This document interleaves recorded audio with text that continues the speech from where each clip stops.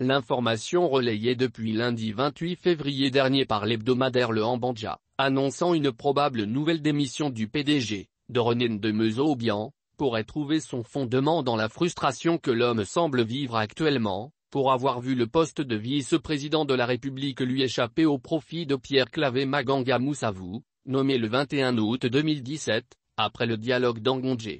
Ce dernier, dans une lettre adressée au chef de l'État en 2019, avait clairement sollicité sa nomination à ce poste, actuellement vacant.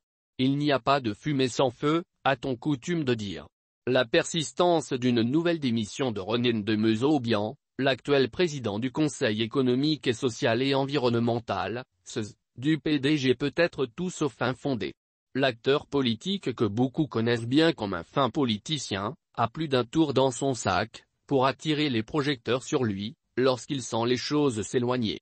En effet, pour de nombreux observateurs on Capo semble jusqu'à ce jour, nourrir la frustration de n'avoir toujours pas été nommé vice-président de la République, poste pourtant vacant depuis 2019. Une frustration qui l'aurait semble-t-il obligé de brandir le spectre d'une nouvelle démission au sein du parti de masse, parti qu'il a regagné le 3 avril 2021, après avoir démissionné le samedi 28 février 2015.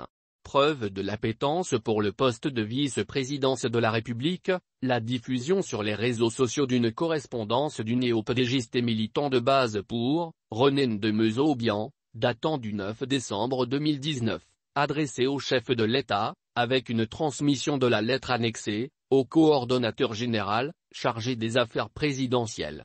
Dans ce document, Ndemezo'Obiang sollicite clairement le poste de vice-président de la République, estimant le mériter en lieu et place de Pierre-Claver Maganga Moussavou, nommé en 2017 et qui a trahi après sa nomination comme cela était prévisible, peut-on lire.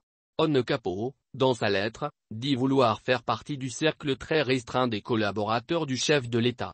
Car selon lui, en tant que chef de file de l'opposition lors du dialogue d'Angondje, c'est à lui que devrait échoir ce poste au vu du travail difficile effectué. Lors des assises, la délégation de l'opposition, forte d'une quarantaine de partis au vu très hétérogène et donc particulièrement difficile à canaliser, a été conduite avec maîtrise et doigté par ma modeste personne.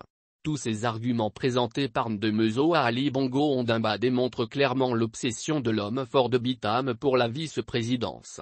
Un espoir de nomination qui semble de plus en plus s'éloigner surtout à quelques pas de la présidentielle de 2023.